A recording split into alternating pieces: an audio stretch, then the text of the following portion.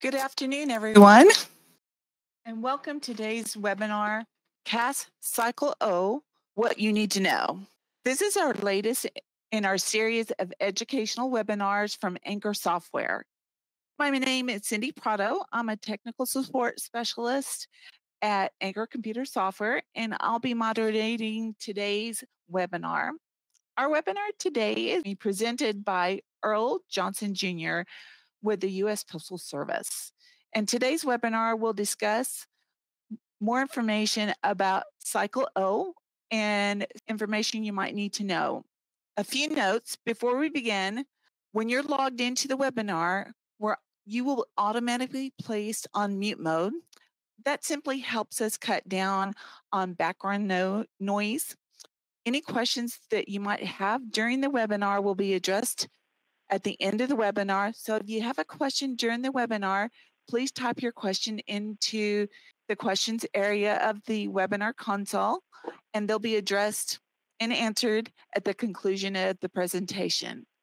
One last note, this webinar is being recorded and will be made available for viewing or reviewing on our website in the next coming days. Before we begin, let me tell you a little bit about Anchor, and then I'll introduce you to Earl Johnson, our presenter. Anchor Software was founded in 1998. We have over 1,500 product installs and over 65 software installs. We provide software solutions for data quality, postal compliance, mail processing, and document design. We actively engage in shaping our industry through participation in leadership in DTAC, MSMA, AMI, and numerous other PCs. We provide 24-hour support 7 days a week. And fun fact, this year we are celebrating our 25th anniversary for Anchor Software. So now that I've told you a little bit about Anchor Software, let me introduce you to Earl Johnson Jr. Earl, take it away. Hello, good afternoon, everyone. First off, thank you for the invitation to speak with you all today. And secondly, thank you for joining today's call. So my name, Earl Johnson, as stated, and I am the Director for Address Services and Technology for the United States Postal Service. A little bit of background about me. I've been a part of address management and address services for going on 27 years. Started out as a contractor for the Postal Service, and in 2013, I transitioned over to a career employee for the Postal Service, where I held several managerial positions, and most recently, I was appointed as Director for Address and Technology. And so CASS certification is one of the projects and programs under my oversight, and it is led by Star Blackwood. And I believe a lot of you may have interacted directly with Star and her team. But today I will be presenting to you all on some of the core benefits of CASS Cycle O, and I'll give you a little bit of background about how CASS started. So with that, great. First slide here, we'll jump into. So CASS, simply put, is the certification and verification that the vendor software is compliant with being able to accurately, with accuracy, return the 5-digit zipless 4 and delivery point code for a given address. Also included with that is the carrier route information that will be appearing onto the mail piece. CASS software is a requirement in order to obtain automation and pricing discounts from the Postal Service. CASS started back in 1996. I think that's not too much earlier than when Anchor Software was started, and congratulations on your 25th anniversary for Anchor Software.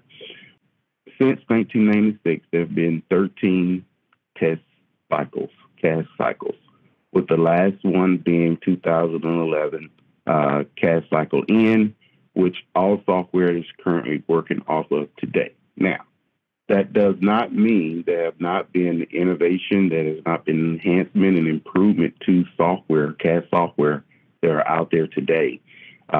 Like Anchor, a lot of vendors work hard to improve the software to distribute and be to their customers. to improve the customer experience. However, the software requirements as deemed by the Postal Service, those requirements have not changed since 2011. So after many discussions with the mailing industry and software vendors, it was determined early on in 2019 that a new cycle probably needs to be implemented. And that cycle O, that we're talking about today, will encompass more data attributes that would be more beneficial to the mailing industry to give them more insight about the actual address they intend to mail to upon processing. So that leads us into the benefits of Cycle O. So one, above all, we're promoting address quality. So quality addressing, not only internal to the mailer and their system and databases, but also as those quality addresses enter the mail stream, it would further reduce undeliverable as addressed mail, UAA, and thereby reduce rehandling of the mail and the cost to rehandle that mail, both on the Postal Service side as well as the mailer side. So where are we today? And this slide was created a few weeks back. So right now we stand at about 138 software platforms that have been certified by the Postal Service. And if we look at the count from Cycle N that certified during the Cycle N period in 2011, we would expect to receive an additional 35 additional platforms to be certified. However, we do not expect to receive more than that. So we may not reach the 35 because they may no longer be seeking certification. Again, this is just based off the vendors list of the software that was certified in 2011. Next slide. So let's talk a little bit about the benefits. And so again, we wanted to make sure, as listening to the mailers in the industry, they wanted more information about the deliverability of the address. And so we're going to step through a few of these enhancements. One being door not accessible. Basically, it is exactly what it says. We cannot access the door. We cannot physically get to the building or the resident to service that particular resident or building, either through a gate being closed or it's not accessible through a gate or for various reasons, road closures. There could be many scenarios to indicate that we cannot get there. No secure location.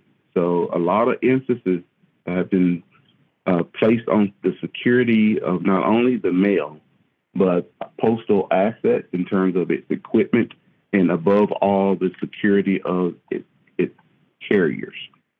So we have a flag in the database that allows to indicate when there's no secure locations to effectively deliver the mail. Non-delivery days.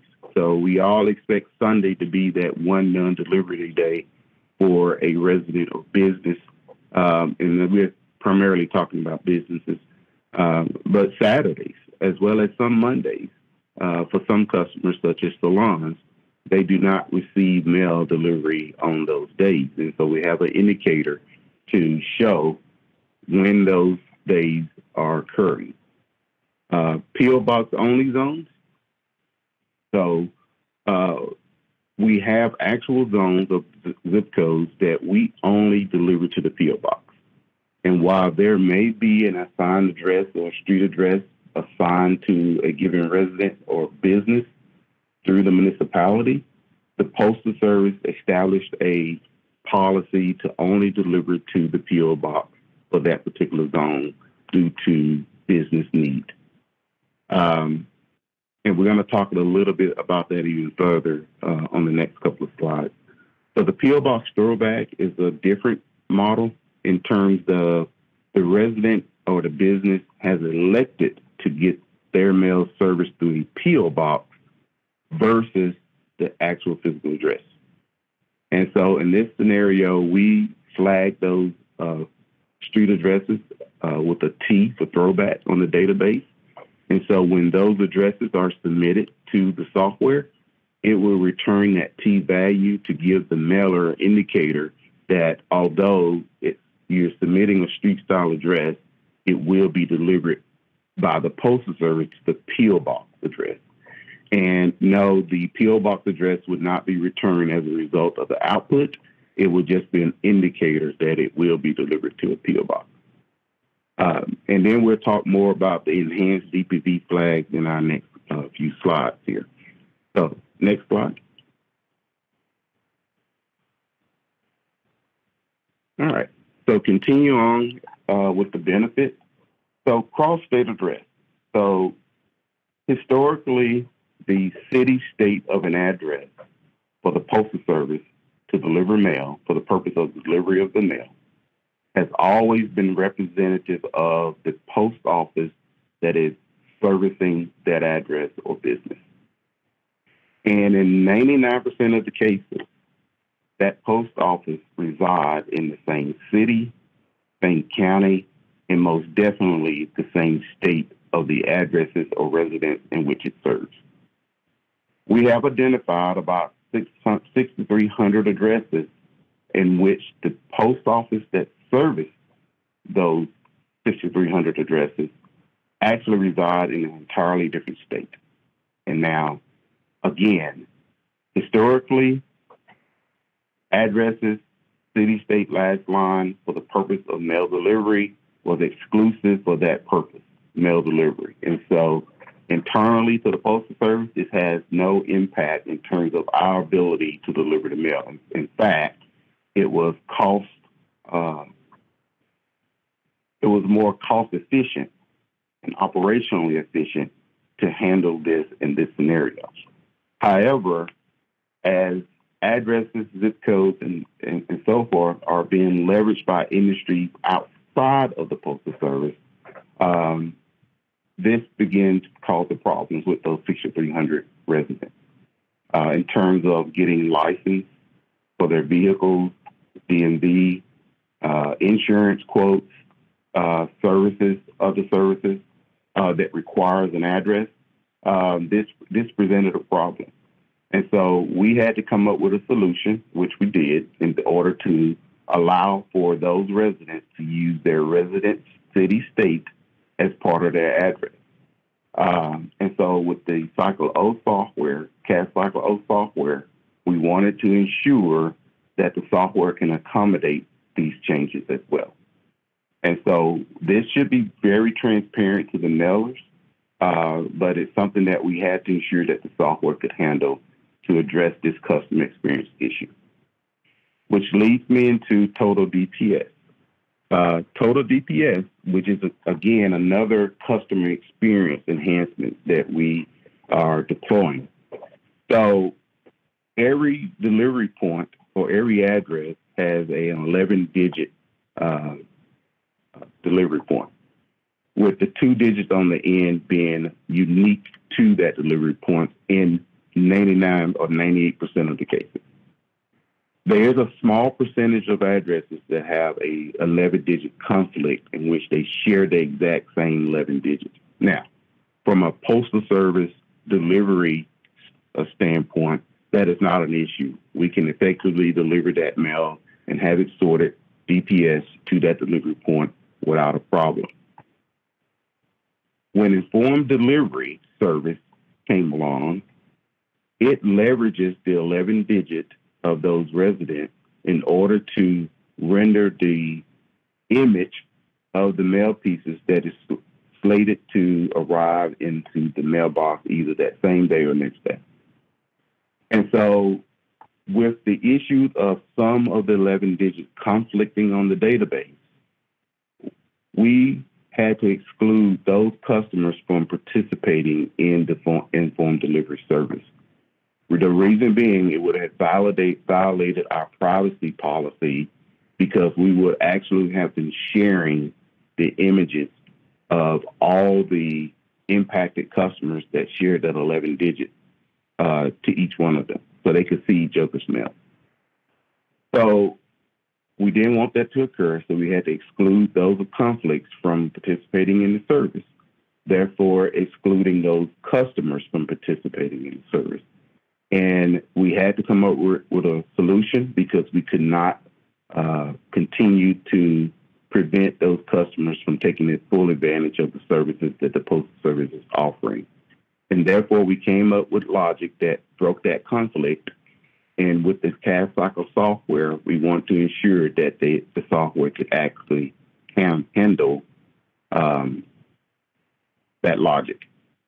In addition to the software accommodating the logic, we are also working with our engineering partners internally to ensure that our sort programs are effectively handling the logic as well, because it has an upgrade enhancement to those sort programs in order to make this fully functional.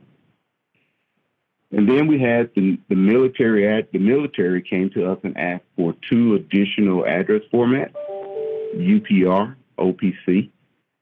This is primarily for their own internal processing once they receive the mail on their basis. And so this has, again, no impact to the mailing industry. We just wanted to ensure that the software can accommodate these 2 new address formats. Next slide. Okay, PO Box only zone. So I wanted to talk a little bit more about this one because there's a slight change to the requirements prior to Cycle O. So if a street style address is submitted to the software with Cycle O, then it would not return a zip plus 4 for that zip code. And therefore, that particular address will no longer qualify for postage discount because we do not deliver to the street address. We only deliver to the PO Box address. So the customer should be providing the PO Box address as its mailing address and not their street address. Okay. Now, and we'll talk about this a little bit further into the slides as well. I get the question a lot of the time, well, is the street address on the database? Yes, it could be on the database as a no-stat address that is not actually being serviced by the Postal Service. And I'll talk about why that's added to the address and to the database and how it's flagged on the database as we go through the slides. Okay, next slide. Okay, validation of a 5-digit. What is considered a valid 5-digit? And so with the software update, it must adhere to the DMM 602 requirements, which states that the street, the city, the state, and the zip code must all correspond in order to be considered a valid zip code. And this is in order to, for the purpose of pre-sort and automation discount, all those attributes must correspond to be considered a valid 5-digit. Next slide, please. Okay, so this is just another slide to give more detail about those, that information, the address information that we talked about at the beginning. Door not accessible, non-delivery days, no secure location, throwback. The big change here is in Cycle O, these were all optional outputs from the software. I'm sorry, with Cycle N, these were all optional outputs of the software. With Cycle O, it's a requirement. So by default, the output of the software will contain these particular attributes about the address in question. Okay, next slide. So we made significant changes in a lot of the reason codes, and we're going to talk a little bit about that now. In this one in particular, we added a reason code of 06, secondary required. Now, a lot of what we've seen, especially on our side and the Postal Service side, especially UAA mail, is missing secondary information. So we get the primary information that may get us to the apartment complex, but we are missing the secondary information that tells the carrier what unit to deliver that mail to or what box to deliver that mail to. And so a lot of times I mean, just like with any industry, we have turnover with our carriers. So sometimes that carrier knowledge that that carrier that knew that Mrs. Smith lived in apartment 101, and so they have a human readable text on the mail piece, and they could possibly deliver the mail. But we're increasingly losing that type of knowledge on our carriers, and so we really need that secondary information made available. And when it's not there, it results in a lot of rehandling of that mail because depending on the type of mail, we have to return the sender. And so with this new code, we're going to indicate when that secondary is incorrect. We're going to indicate when it's missing. And we're also going to state when it's actually required. So again, more intel about those addresses as you're conducting your processing. Next slide. A lot of the codes, the DPV codes, we went through, reevaluated those to make them more clear and for us the clarification of what they mean. Some state the same. As you can see here, there was no change to your Y, D, and N. I'm sorry, in your blank. But we did make some changes to S and N for more clarity. And as you can see here, what those new definitions are. And again, this presentation would be made available to all of you via the website. And so you can read in more details about those new descriptions. Okay, next slide. Okay, and if you haven't saw by now that DPV is the workhorse for any of the address matching engines. And so this is where all of your intel is really being derived from. And so in this case here, all the DPV codes will be made available to mailers upon request as an option. We are testing the Cycle O software to ensure they have the ability to return these codes if requested. And so all vendors, all CASS certified software has this feature available within their code upon request. It is an optional feature, but it is available upon request by the customer of that vendor. Next slide. Footnote code. So again, we wanted to have more redefined and new footnotes to give more intel about the addresses that are being processed. And as you can see here, we have 5 new footnote codes along with their definition. And there's one in particular I want to spend a little time on the next slide to talk about. So next slide, please. Okay, so on this particular slide, we go into more detail about each one of those footnote codes and what they mean. I'm not going to read through all of them. Like I said, these are going to be made available. The presentation is going to be made available to everyone. But I do want to spend a little time on R7 and what that means. So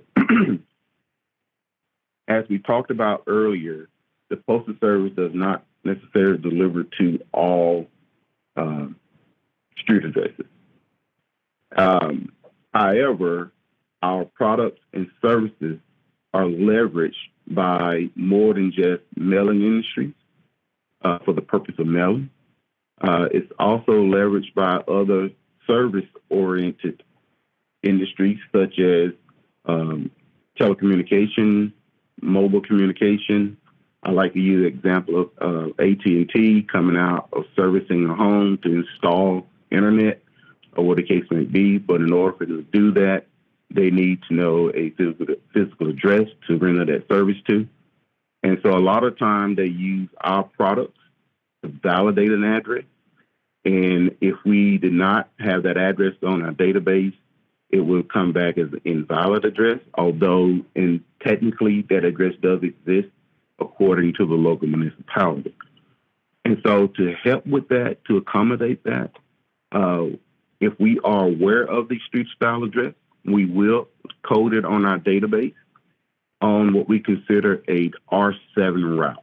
which most of the time will come back as an R77 or R779 route. Now, this is considered a phantom route. Okay, it doesn't have any carriers assigned to it, nor are the addresses active in our database, nor can you claim postage discounts for them. It's only there as an indicator to say, yes, we recognize that it is a valid street address according to the local municipality, although we do not service that address. So that gives those industries that are leveraging our software for that purpose, not for postage discount or anything like that, they can actually use it for that purpose. Okay, next slide. So CMRA, Commercial Mailing Receiving Agency. So currently, with Cycle O, the software can return a # for the extraneous secondary information. And what do we mean by extraneous information? So 800 Village Walk, #1 is the address of the CMRA in which we, Postal Service, deliver the drop to. So we take all of their mail that is destined to that CMRA and we drop it at 800 Village Walk, Suite 1 or #1. #101 is extraneous because it is the additional information that the CMRA needs to further deliver that mailing to their own private mailboxes. And so to help our, not only our carriers, but also to help the mailing industry to identify when mail is being delivered to a CMRA, we have implemented the requirement that the extraneous # must be now reflected as PMB, private mailbox. Okay, next slide.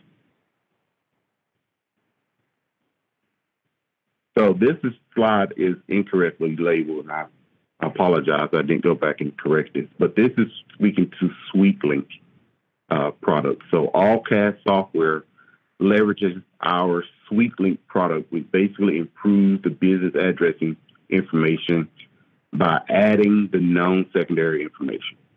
So if an address is presented to the software and it's a business address, software must now call the SweetLink product to determine if there's secondary information available to be appended to that particular address in which it was submitted.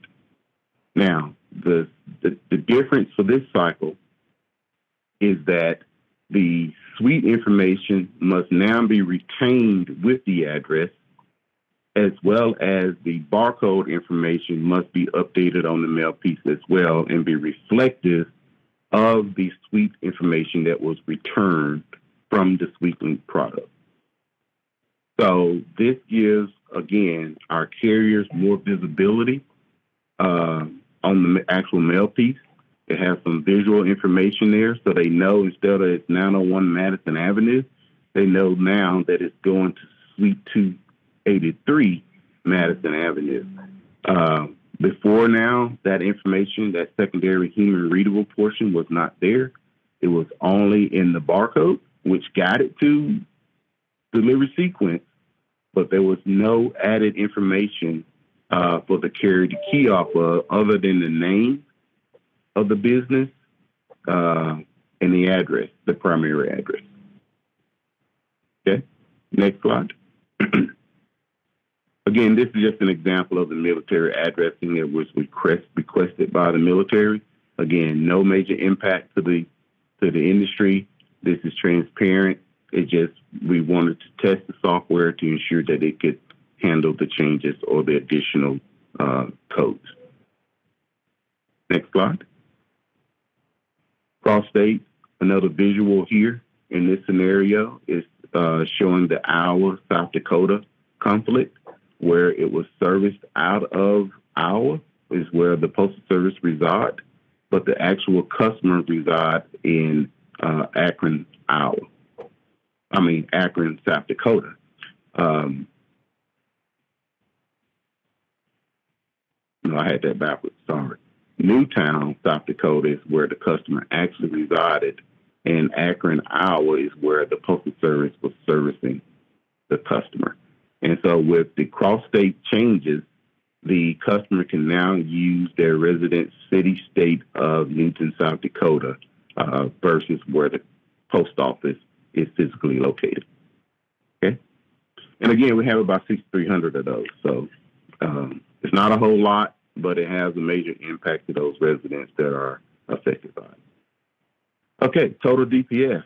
And as you can see here, here's an example. You have 44 South Main Street, Apartment 1, 2, A, and B, all having the exact same delivery point. So therefore, these customers were eliminated from participating in informed delivery service. So as you can see with the total DPS code logic, we can now break that conflict. And so we also looked at any scenario where we thought that a conflict could occur, even though one hasn't occurred yet. And so that's why you see some of the other scenarios here. 301 Pass D Street. So that has a very high potential of conflicting in the future. And so we are proceeding with applying that logic to any addresses that may fall in those scenarios to ensure that the conflict does not occur. Okay, next slide. All right. August 1st is the implementation date for all software to be updated with the Cycle O logic and changes. So I've already received this question, so I'm going to go ahead and answer it here. Any mailing list that was processed with Cycle N software prior to the implementation of Cycle O, that mailing list will follow the schedule in terms of use date for that particular list and still meet the qualifications for postage discount. Okay, so it still follows the same schedule. There will be no impact. There will be no requirement for mailers to take that list and reprocess it through Cycle O unless the schedule has expired according to the current policies. Okay. So anyone who wants more information about what's being presented here, as well as, you can go to the next slide, thank you. We have our Postal Pro website that contains all the presentation. And I think a version of this presentation is out there as well. That we also have a version of this presentation on the PCC website as well. So basically, you can go here to get any of the announcements, technical guides, fact sheets, our executive summary about CASS. It's basically going to reiterate a lot of what we discussed here today. But for more information, our contact information is out here for our support desk as well. So feel free to go out and take a look at this if you have any questions or concerns about the CASS Cycle O implementation effective August 1st. All right. I think that's it. Thank you. So, question time.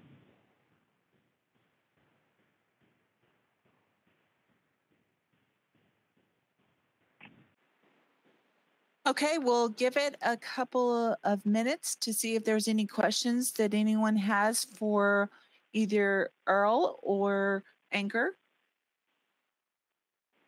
And if not, we will conclude the presentation.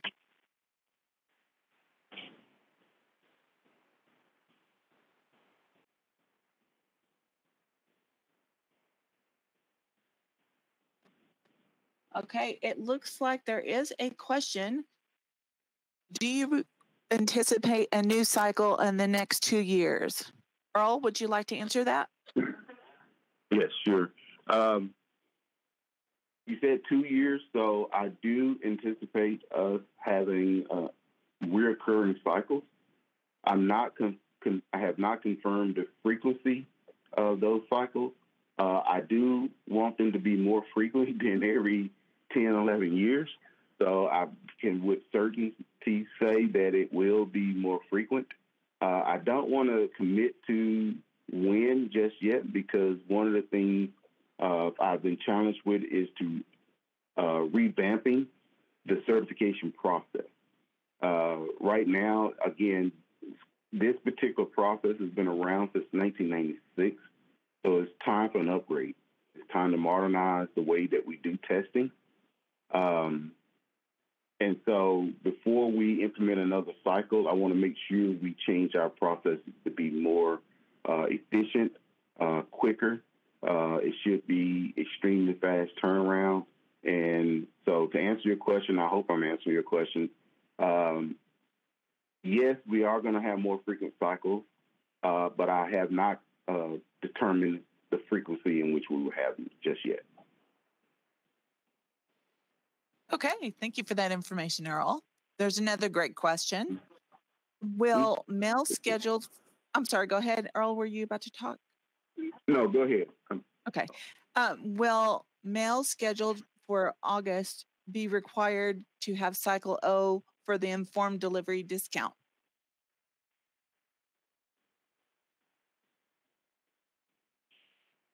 I guess I'm a little bit confused about informed delivery discount. Well, what I believe what they're asking is if they have a mailing that is scheduled to mail in August, will it be required to be certified through the Cycle O CASS database for informed delivery discount? And I believe that answer is probably yes, right? So if you have one, you have a mailing scheduled for August. And my question would be, has that mailing list already been processed through CASS Cycle N? And if so, does it still fall within the tolerable schedules for as when that mail can be inducted to the Postal Service for a postage discount? If so, if it still falls within that schedule, then it does not have to be reprocessed through Cycle O in August unless that schedule has expired. Got it. So if they process through CASS prior to August and they are still within that amount of deadline days, they do not have to reprocess. Right. So, but if not, then yes, they do have to reprocess. Great. Thank you, Earl. Another question, if you're ready. Will there be any new NCOA link changes in the future? I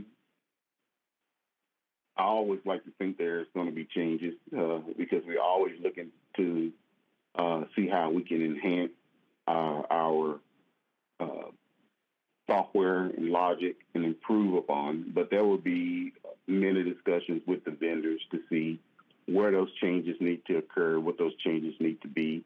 So I don't want to say no. I just don't have a precise answer as to when. But again, we're always looking to improve. You know, like I said, it was going on 11, 12 years since we had a CASS cycle, but here we are with changes that we have to implement. Again, so with our reporting that we get out of NCOA Link and some of the reporting requirements surrounding NCOA Link, I think we probably will see some future changes that we need. Again, it's been around for many, many years, and so there is room to improve and to modernize that process as well. Great, thank you. Okay, we'll give it another minute or so to see if anybody else has any more questions.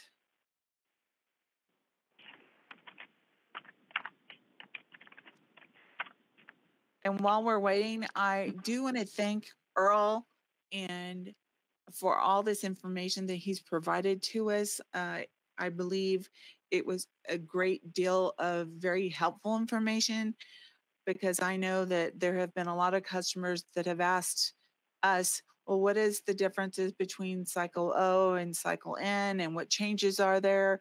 So I think that this answered quite a bit of those questions that they had. And I do want to thank the post office and Earl for providing us with all of this great information so that we can then apply it to our day-to-day, being as a customer and as a vendor for the software.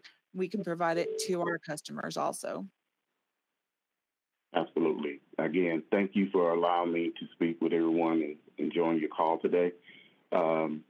Great job coordinating. I look forward to continue to work with Anchor Software in the future. You've been a great partner with the Postal Service, and so I really appreciate everything that you're doing. And thanks for everyone who attended today. Great, thank you. And again, I want to remind everybody of this presentation is available through the USPS website.